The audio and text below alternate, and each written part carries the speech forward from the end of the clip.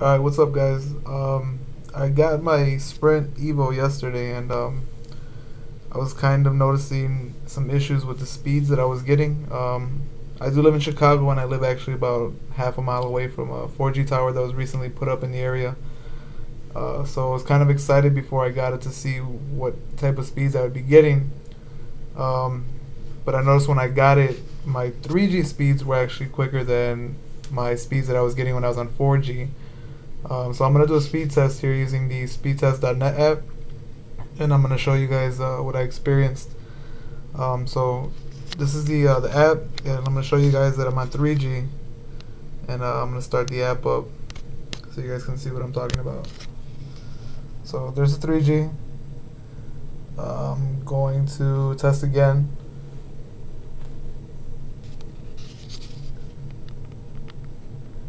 And this is the download speed on 3G.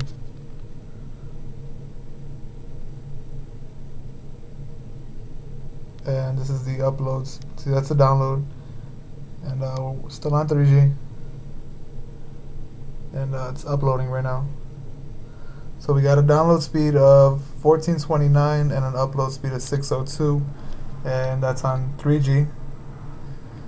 So I'm going to switch over to 4G so you guys can see that. So you got 4G. Let it power up.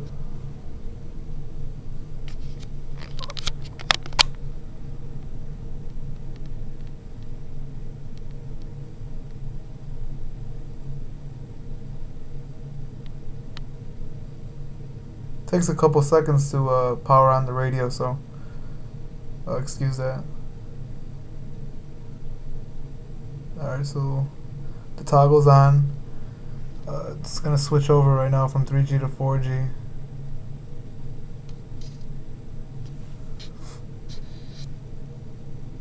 There you go. So 4G. Let me go back to the app. Speed test. Still on 4G. And I'm gonna rerun the test and see what happens. Okay. Alright, well, obviously there was something that was going on yesterday, because I was peaking yesterday at like 700 on the download. And let's see what we get for upload. 242. So in this instance, the upload speed was quicker on 3G than 4G, but the download speeds were obviously better. It could have been the area in my house that I was in yesterday that gave me the issue. Actually, I'm not sure, what the thing is, but I guess I'll run it again just to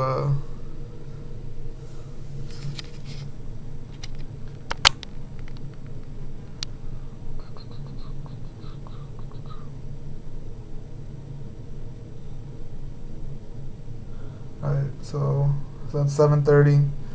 We're still on 4G.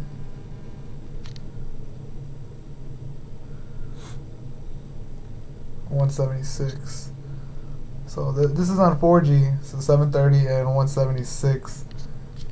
That inconsistency right there is kind of a pain in the ass, to be honest with you.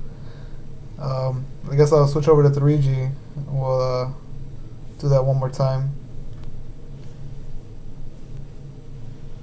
Let's toggle that off. Let's get back on 3G.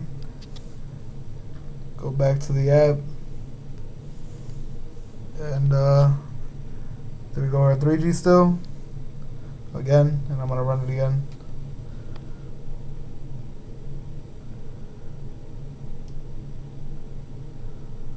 So this is on 3G actually right here. So we're at downloads at 1447 on 3G. It's uploading. 760 on 3G.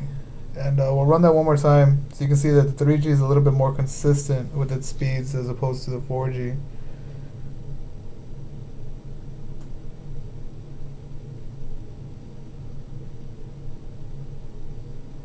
So it actually peaked at 1897 on 3G, and it's uploading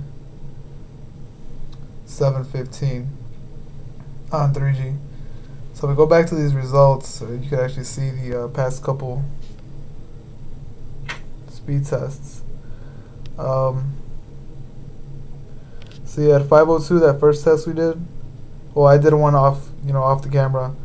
That was on 3G. It was 1199 download, upload to 703. The first speed test I did with you guys was 1429 download and 602 upload.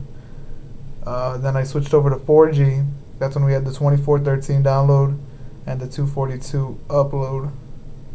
And then I ran it again, and the 4G ran at 730 download and 176 upload.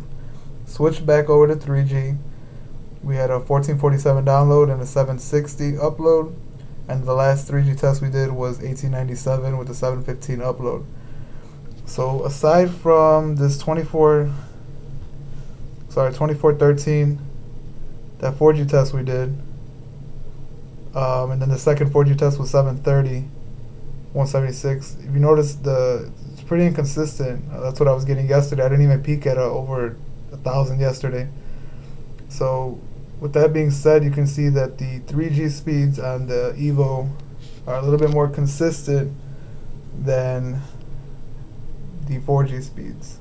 And like I said, I live half a mile away from a 4G tower here in Chicago. So you guys can see that is the Evo.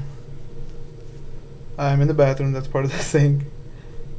And yeah, it's kind of disappointing. I got to be on 3G to get some consistent data speeds. But alright guys, if you guys have any questions, leave them in the comments below.